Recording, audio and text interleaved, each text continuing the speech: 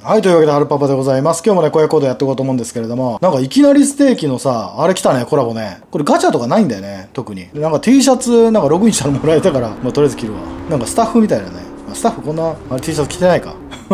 前もちゃんといきなりステーキって書いてあって、後ろもこんな感じでしっかり書いてあって。とりあえず冬だけで着るしかないでしょ、これ。はい、というわけで今日ね、やっていこうと思うんですけれども、まあ、タイトルにあった通り、充電期間という形でちょっといただこうかなと思います。はい。理由なんですけれども、ちょっと深い事情がありまして、これ言っちゃっていいのかな。その理由なんですけれども、荒野の光があって、それ出るから。土日でね、明日、明後日と出るので、ちょっとね、動画を上げてる暇がないというか、そのリハーサル、明日がね、本番ではないんですけれども、リハーサルで、まあ、昼前ぐらいからかな、もう動き出して、ずーっと夜まで、なんかリハーサルがあるらしいので、ちょっとね、明日はね、とてもじゃないけど、撮れる状況ではない。それで、明後日日曜日に関しても、撮れないよね。朝ぐらいから、まあ、朝っていうか10時ぐらいからな、夕方7時、8時までね、多分いると思うので、ちょっとね、とてもじゃないけど、ちょっと動画が出せない状態。まあ、ため撮りなんか難しいな、今。ため撮りとかも好きじゃないし、俺。リアルタイムはやっぱ、もう視聴者さんに伝えたいし、そんな言い訳ですけど。はい、というわけで、まあ、今日もやってきますか。銀魂コラボさ、なんか、すげえ楽しみだったの、個人的には。だけど、なんかおっと、何人だこれ、2人ぐらいいる ?2、3人 ?2、3本、イ・ビョンホンということで、やっていきましょう。どこだちょっと待ってよ。来た待っておっとおい。逃げんな。おらおいやっぱあれだよね。ベストもさ、何もつけてない状況で耐えらんない。なんか申し訳ないな。しゃあないな。あと一人いないまあいいか。そう、銀魂コラボ楽しみだったんだけど、シーラっていうさ、なんか2周年ガチャのさ、GTR で埋もれちゃった感じなんだけど、シーラっていうのかなシーラっていう車がさ、あるんだけど、それのなんかイタシャ版というか、その銀魂のキャラクターが書いてあった。進撃の巨人のさ、第1弾の、なんだほら、あんじゃん。あれもイタシャだったじゃん。なんかそれのシーラ版みたいな感じらしいね。あんまり、どうなん絶対、おっと待って、いるやん。顔出さないな。ちょっと待って。ここちょっと重要だから。これゴリ押しでいけないこれ。フルオート待って。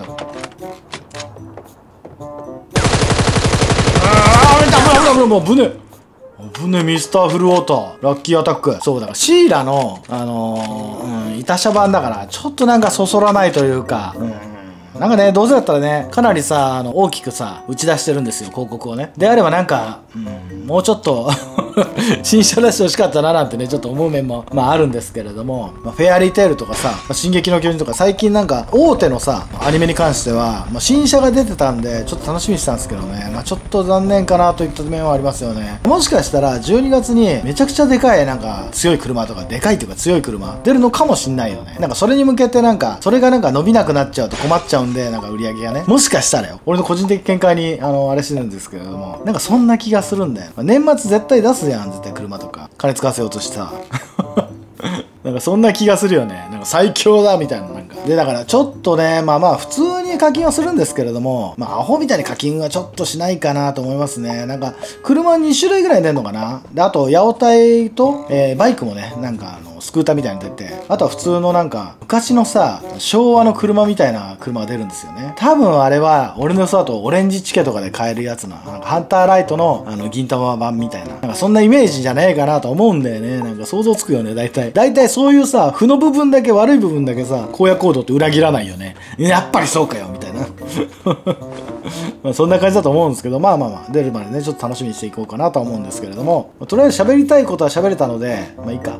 そうだ、俺いきなりステーキなんだけど、皆さんいきなりステーキって行かれたことありますか？まあ多分多くの方がね、行かれたことあると思うんですけれども、俺いきなりステーキで、なんかポイントカードみたいなのあるんですよ。なんかブラックカードとか、なんかいろいろカードの種類あるんですけど、俺ノーマルカードの1個上のランクの、俺ゴールドカードなんですよ。確かね、肉をね、3キロ以上食べると、1回じゃないですよ。1回に3キロは無理だから、通ってね、肉を3キロ以上食べると、ステップアップというか、するんですよ。でその得点がえぐいんだよね。いきなりステーキってさ、黒ウーロン茶とか、追加で頼むと300円とかするんだけど、それが無料になっちゃったりするんだよ。お得じゃないどうでもいいか。どうでもいいか。まあ、いきなりステーキはね、まあ俺好きなんで、まあ、ちょっとね、この T シャツ、しばらく着とこうかな。真冬だからね、これからね。これから真冬なのになんで T シャツ出したっていう話だね。まあ、あれか。飲食店舗の方でなんかコラボのあれがメインだから、こっちはなんかおまけ程度なのかもしんないね。さてさて、ていうか、車ねえんだ。取られてるってことは誰か、いる説また発動してるこれ。いや、いないよね。ちょっと怖いな。一回離れるか。どこいしょ。ここは、あ、漁られてないね。っていうかさ、もう今日結構寒くない？なんかちゃんと冬になったよね、今日から。全然なんか暖房とかつけてなかったんだけどさ、普通にもうつけないと死ぬ。つけないと死ぬやつ。死ぬわな、これ。荒野行動、冬になったら、なんかあれ出ないかね、その冬モードみたいな、冬バージョンみたいなさ。たまには出てもいいんじゃないかと。もう2年目だっけ ?2 周年だからそうだよね。2年だから、今年はちょっと変化あるさ、雪バージョンみたいなのがあってもいいんじゃないかなと。あれか、うまい系の人が、なんか、ぐだぐだ言うのか。お、セダンあった、オッケー。っていうか、荒野の光なんだけど、なんか俺別に選手じゃないんですよ。選手じゃないんだけど、まあなんかまあ遊びに行くというか、なんかイベントのお手伝いをね、一応しに行くような感じなんですけれども、なんか随所に俺現れるんで、あれみたいなもんですよね。隠れミッキーみたいなイメージでしていただければなと思います。はい。ちょこちょこ時間がね、15分30分刻みぐらいで、なんかいろんなブースがあるらしいの、そのイベントブースが。で、それに一応いろんなところに点々と参加する予定ではあります。で、なんか荒野の2周年記念のさ、歌作ったらしいのよ。まあ今あれだよね。運営さんが公式ツイッターで発表してると思うんだけど、あの歌、俺も後ろでコーラスで歌ってますんで、一応、はい。いつからさ、We Are the World になったの荒野行動。ちょっとキモいよね。まあいいけどさ、俺当日マスクしてくんで、多分口パクで歌わないと思います。はい、よっしゃ。でもその後楽園のさ、東京ドームの横のプリズムホールってでかいホールなんだけど、結構いろんなブースがあるらしいんですよね。その荒野の光の対決だけじゃなくて、その辺が楽しみですよね。俺も全然全貌は分かんないんで。もっと重生で、なんかその荒野行動実況者系、フェイターさんとかマラソンとか、なんかいろいろとそのあたりの人と、なんか俺もそうなんだけど、なんだっけな、なんかやるみたいよ、その荒野のゲームでね、その場で。なんかそういうのあるらしいので、よかったら対戦していただきたいなと思いますね。俺速攻で死ぬと思うんでね。てか明日あれなのかな、荒野の光の選手は端末がさ、アンドロイドになったのよ。前回のさ、チャンピオンシップの時と同様ね。おとなんか銃声鳴ってんな。てか俺らもそうなんのかな。俺選手じゃないんだけど。いたな。真夏のファッションしやがっておい。俺みたいな。この打ち合いしてる相手がどこにいるかだよな。なんか車両がいっぱいあんな。嫌がらせ OK？ お、武士。ちょっと行こうぜ。そんな人を相手にする場合じゃない。どこだあれどこだ武士。あれあれだ。あった。これ危なくないこれ。どう考えても。この人ちょっとチャレンジャーじゃない？まあ行くか。誰も来んな。お、AWM。よし。よし、じゃあ行くぞ。もう行きます。はい、さよなら。いきなり正規消えちゃった。しゃあないな、ギリは。オーケー。いや、結構いい装備だぞ、これ今。てか、どこここら辺ちょっと全方向からの全集中が必要になるから、ちょっと一旦端っこ行きたいな。端っこ行こう。ちょっと山上取ろうか。ソロってこういうところで芋ってる人いるんだよね。結構怖いよね。よし、芋ろう。こう見えなくない？そっちは多分いないでしょ。見えなくない？見えないよ。ダメだもん。ちょっともう一段下の方に降りておこうかな。いやー、ちょっとこの辺からちょっと怖くなってきますね。下の六角行こうか。はい、というわけでね、タイトルのことに触れるんですけれども、なので、月曜日からまた再開という形になりますので、その点ご了承ください。車。あ、いた。よっしゃい。全然当たんね、一発。こんだけ撃って一発。あ、止まるね。いた。ちょっとこれ慎重に行きたいな。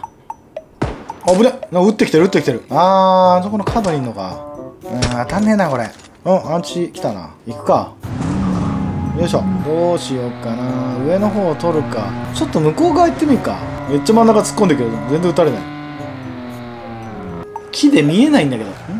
来たな。マクラーレンだ。ここ、手榴弾投げられるな。ちょっと移動するか。俺はちょっと不利だな、この状況。ちょっと去るか。手榴弾投げられるんだよね、六角いると。投げてる。案の定投げてくる。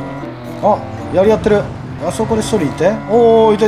あれ、引けんじゃね？多分こっち意識そんなしてないでしょ、あれ。おい、これは引ける。よいしょー。はい。申し訳ない気持ちになっちゃう。最近なんかちょっとロードキル申し訳ない気持ちになるな。どうしようかな。ちょっと離れようか。距離を置こうか。AW 持ってるからね。AW を使いたいが、使う機会があんのかと。いるね。こっからなら割と狙いやすいんじゃないの？いた。おいしょ、当たる。当てていく。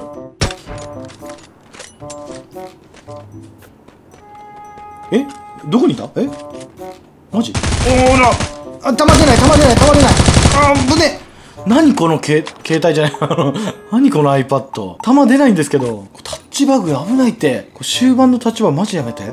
怖っ。弾出なかったって今。連打しちゃったもん。焦って連打しちゃった今。お、この銃声ははい、ワンブガン。なるほど。お、来た。ぐるっと回る。マクラーレンだな。あ、こいつか。よいしょ。待て。どうっさ、俺は。はい、というわけで、決まった。というわけで、来週の月曜日にまたお会いしましょう。バイ。俺に任せとけ、ハルパパに任せとけ。文句があるなら俺に言え。くだらないライブは僕から割って流しとけ。最高にクールな時間の始まり。Listen on the country ホログライステージも